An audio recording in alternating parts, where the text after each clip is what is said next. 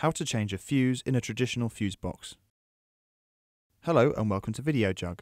This is a traditional fuse box. Each fuse it contains is for a different electrical circuit in the building. If there is a power surge, faulty wiring or a fault with an electrical appliance, the fuse for that electrical circuit will trip, breaking the circuit and cutting the power for that section of the electrics. The fuse will need to be replaced in order for the power to be restored. Step 1. You will need a torch, a screwdriver, fuse wire, and some wire cutters. Step 2. Check electrical appliances. When an electrical circuit has blown, you should first check the appliances in that particular area. It could be that a cartridge fuse has blown in a plug, and in turn, blown the circuit fuse. Unplug the appliances and test them in an area that still has power. You don't want to repair the circuit fuse only to have it blow again due to a faulty appliance. Step 3. Locate the fuse box. Now head for the fuse box, if needs be, with the help of your torch. Your fuse box should be located close to your electricity meter. Step 4. Turn off the master switch.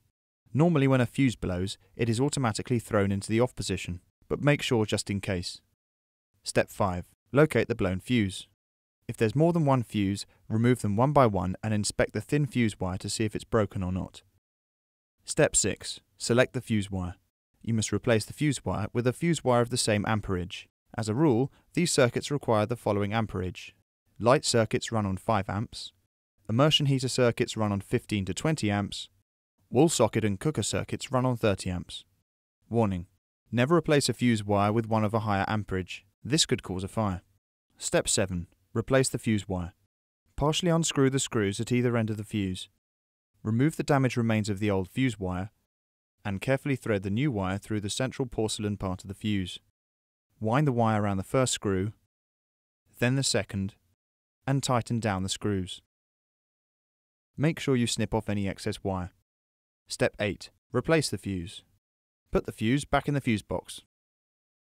Step 9. Turn on the master switch. Done.